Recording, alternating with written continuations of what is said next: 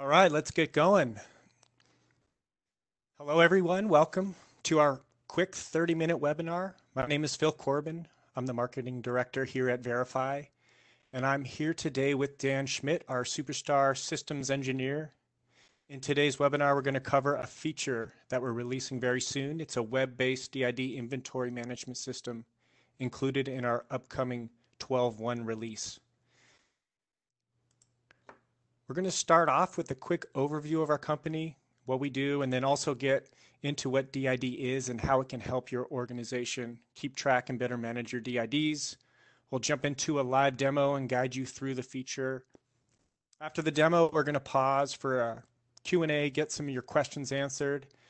Also, during the demo, if you have any questions, make sure to ask them in the Q&A panel. I think it's in the bottom right screen.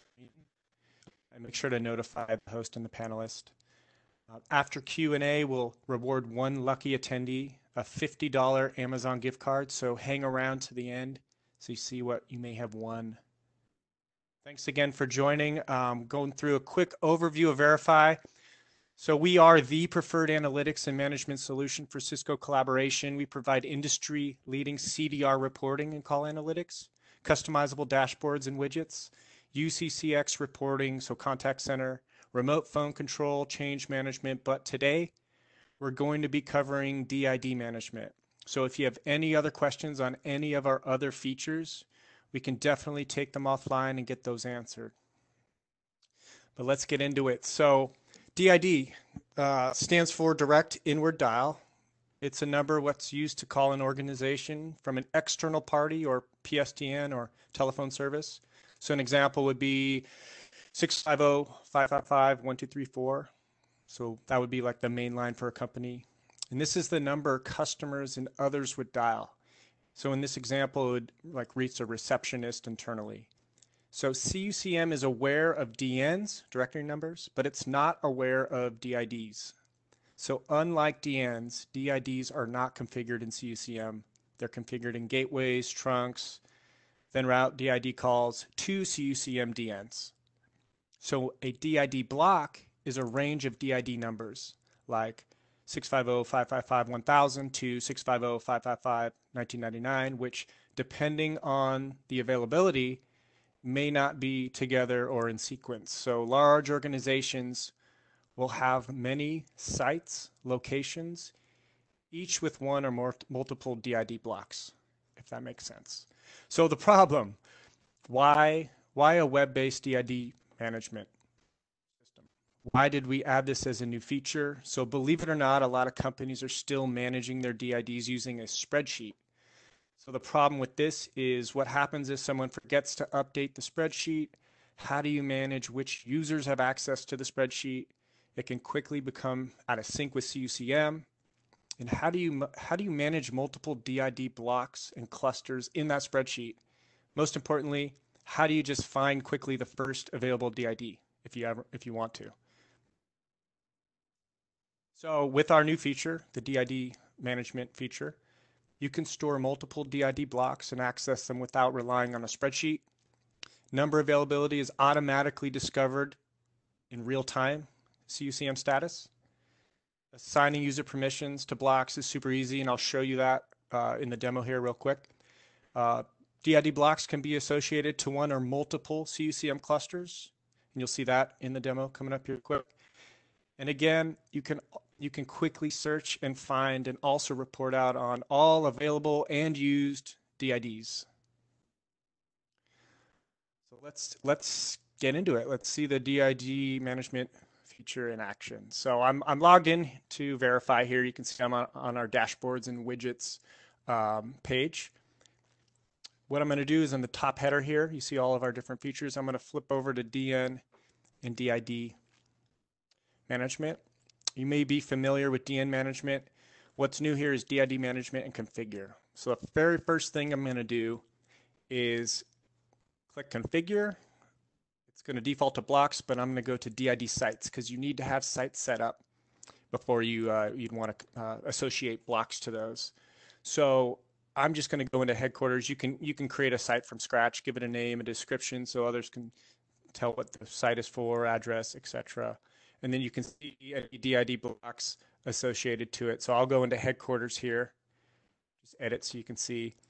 And it's a name, has a name, address, etc. And you can see the blocks that we've associated to it. If there was some other blocks that we want to, we could just select them and move them over. So we have headquarters, so we'll focus on that today. So we'll go and create a new block. Let's do that. Let's create a DID block.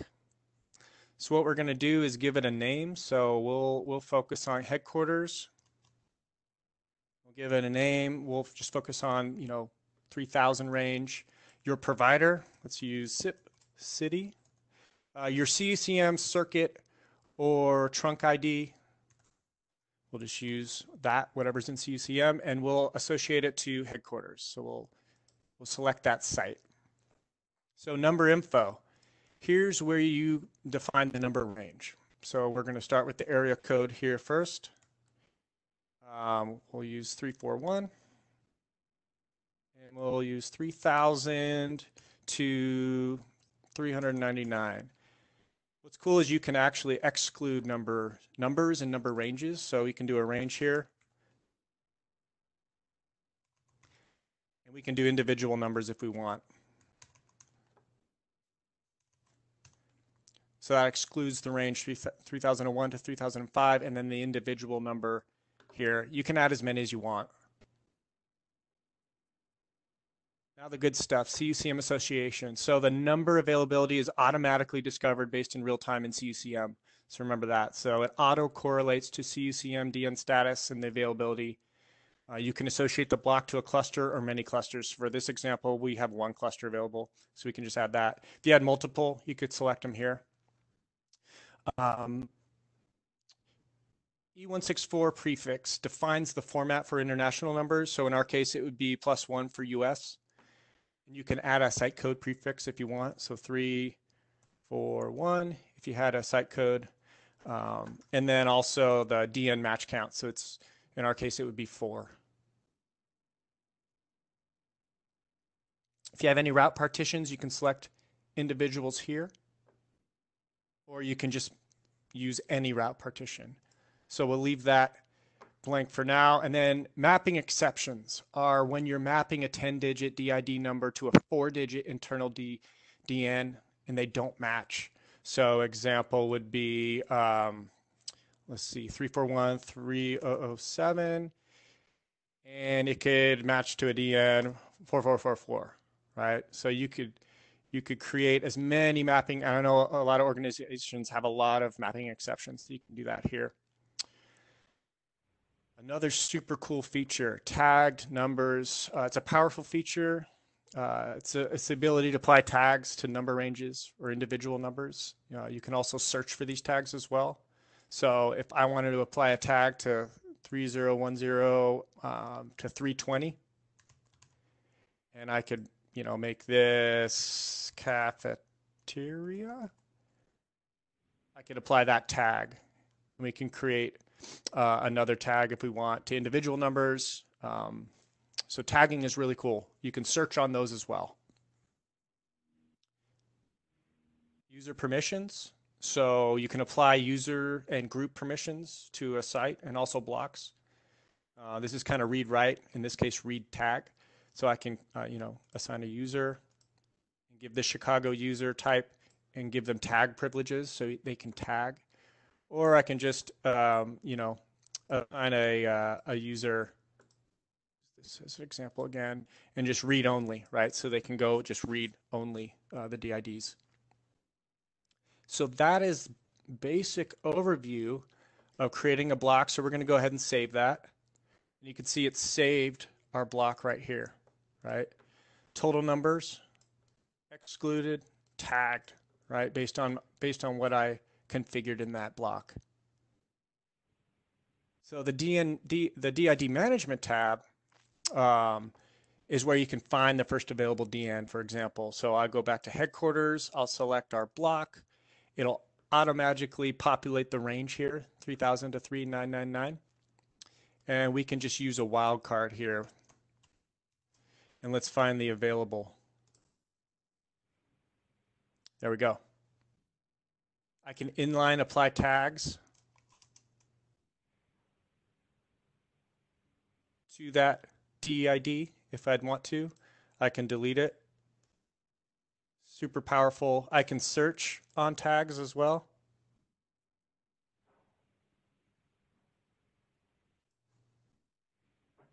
I can look for active and inactive unassigned. And then you can run a report. So we'll look for all available. We'll export results to report. You can organize the numbers by status or number. Other options here, column types, what you want to show in the report. And then importantly, delivery, we can do an Excel, PDF, immediately download, or we can email this to somebody if we'd like. So let's just download this here for an example. So we'll look at the report. Puts it all nicely to summaries. It's just a really, really organized way to keep track of your DIDs.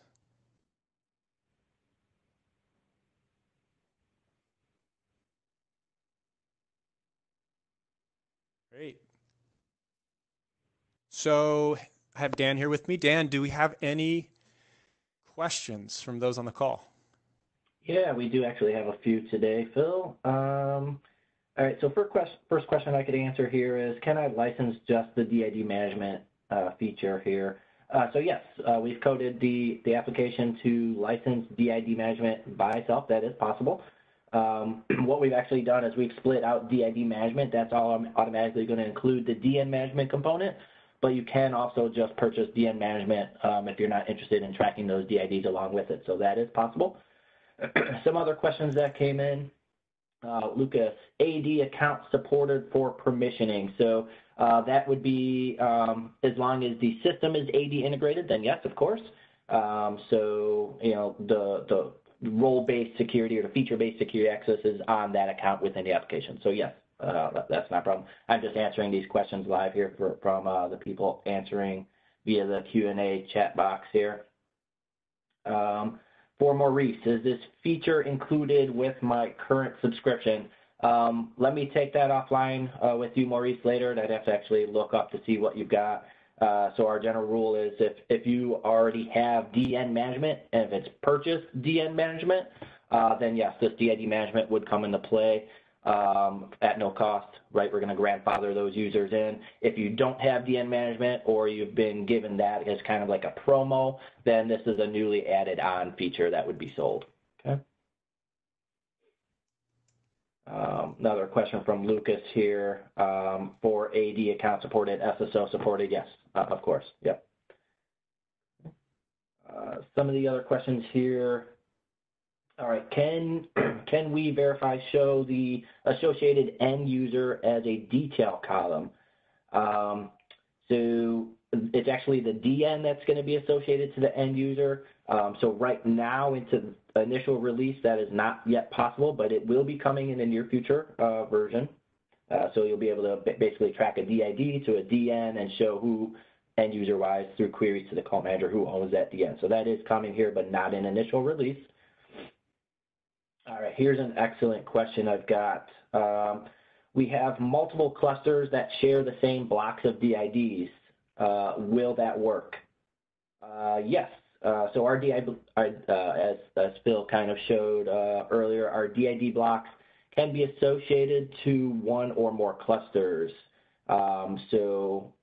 It's really not tied to a single cluster in this case, much like some of the other features of our application like CDR. This is a global feature, so you could tie multiple clusters to one block, and we search across all of them at the same time. All right, another cluster question coming in.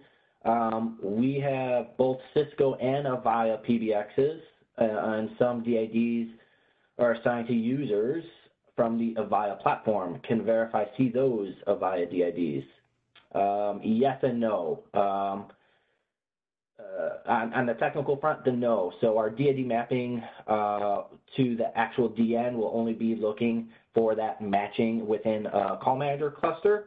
However, as Phil kind of illustrated, you can exclude DIDs within a block, and so you could do it that way where that number won't be included. Otherwise, you can include that DID within the block and apply a tag to it. So maybe you could just put a tag saying Avaya PBX on that DID. So it's not going to give the status of that DID, whether it's available, inactive, or unavailable, but it, we'll point them out via a tag, right?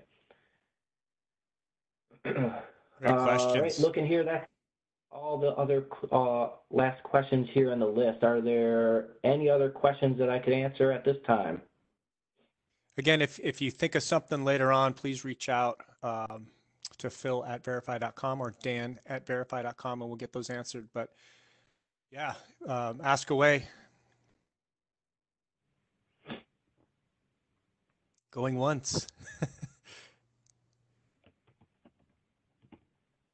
Any more questions?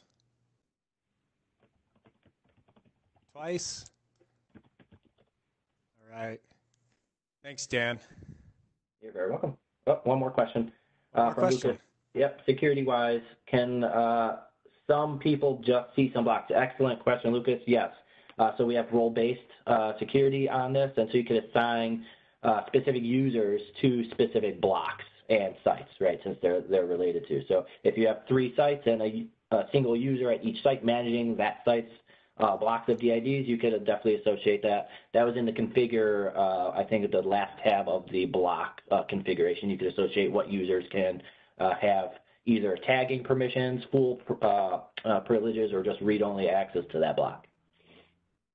Great question. Yep. We got another one. Yep, AD users and AD groups permissioning, or just users? As far as feature-based security goes, that can be group. AD user and AD group. Lucas, let me get back to you on that. I think in this case, it's just going to be users as far as read-only, read-only or tagging privileges specific to the individual blocks. But let me get back to you with a more definite answer on that.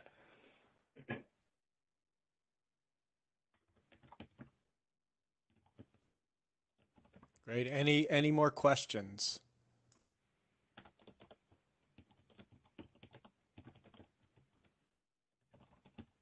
All right. The moment we've all been waiting for. And the winner is, congratulations, Jack Ride. You have won a $50 Amazon gift card, and we'll be sending it to your email after the meeting. Congrats. And I wanted to thank everybody for attending today. If you want to try out DID as a early field trial, just email us at beta@variphy.com, and you can give it a test run. It will be released very soon, but we're still accepting EFT beta trials. So just email us and we'll get you set up. A recording of this webinar is going to be available at variphy.com/company/webinars. And again, if you want to try out any other feature or see what we have to offer, variphy.com/trial, you can message myself or Dan directly through email. Thanks a lot. Have a great day. Bye-bye.